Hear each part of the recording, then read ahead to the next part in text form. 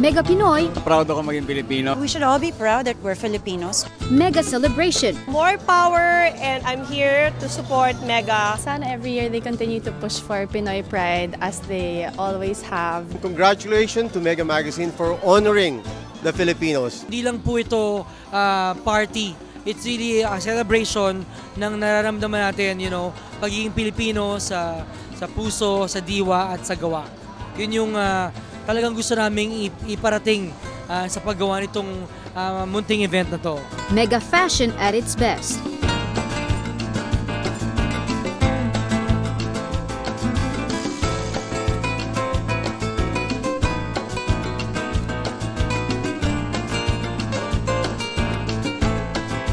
The country's best fashion magazine, Mega, held its annual Pinoy Pride Ball with their heads held up high. So every year, we try to foster, we have this celebration to encourage everybody to be a modern Filipino, a global citizen. But at the same time, we have many things that are just ours. So I think that's what we're trying to foster, not only in our magazine, but also in our events. Yung June issue namin kasi is always Pinoy Pride eh. So we always have, on the cover this month, we have the 3 supermodels, Filipina supermodels who are working abroad right now sa New York, Milan, sa mga global fashion shows. So yun, plus everyone who is making waves outside of the country. Well, this year it's bigger. Last year it was in the Champagne Room of the Manila Hotel, so 120 guests. Like right now we have around 200 guests. And then of course, last year it was parang your version of Filipiniana. Ngayon naman, we said your version of the terno. So parang iniiba-iba namin pati ang attire, pero Filipino pa din. I think that we should all be very, very proud of our heritage and that we should aim to be world-class in whatever we do. Gusto ko siya na tayo, from people from business, from art, from show business, from fashion, sama-sama na nagpa-promise na ito, tatangkilikin natin ang sarili nating atin.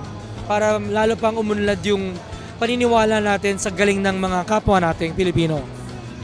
Since June is, the month where we celebrate independence, so it would be the perfect time to celebrate, of course, our being Filipino. Spearheaded by Tim Yap as host together with Miss Angel Aquino, the event was heavily attended by the best from showbiz, fashion, and society, who all together succumbed to a night of beautiful revelry inspired by the words of the Panatang Makabago and equally captivated the rich traditions and heritage of the Filipino culture. It's all about evolution. Pinag-uusapan doon yung makabagong commitments natin bilang mga bagong Pilipino sa sobrang lumalawak at mas gumagaling na mundo na kayang-kaya natin makipagsabayan.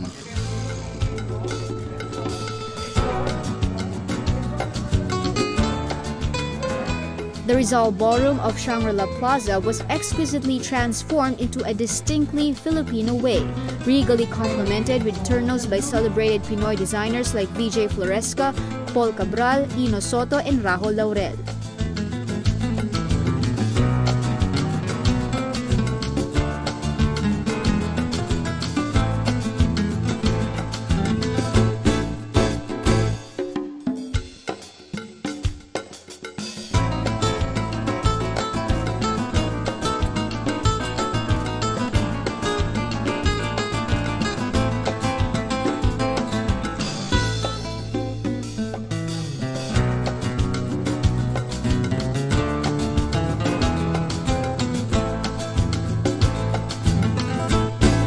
While musically entranced by the Musiquito String Orchestra playing for them.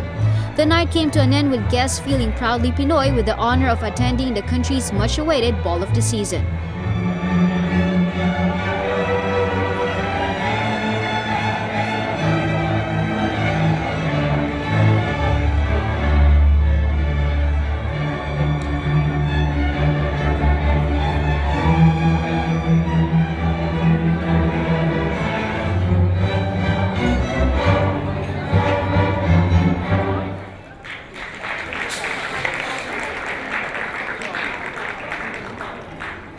See, Kathy, our episode for today is just like a song.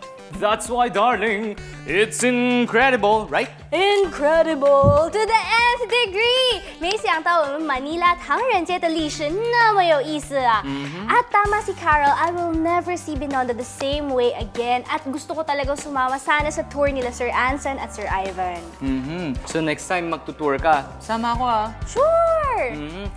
And if you like our Chinoy Speak for today, you can just download it for free on our Facebook fan page. Don't forget to like. And also, if you want to know all about our upcoming events, you can follow us on Twitter, ChiFCTV, and you can see all the behind-the-scenes pictures of upcoming episodes. Before we end, I'd like to say thank you to Mr. Anson Yu and Mr. Ivan Mandi of All Manila Walks and Achi Dennis Doratan of New Victory Trading. And also to Mr. Lim M. Peng and Ms. Annabelle Chua of Tong Ren Ta. Also to my personal sponsor, Get Law. Thank you for my outfit today. Thank you, Cafe Rosso and Happy Delicious Restaurant, and of course, Mega Magazine. Mr. Chris Chu, Ms. Sariap, and Ms. Eleanor Ong, and Mr. George Go of Canyon Cove.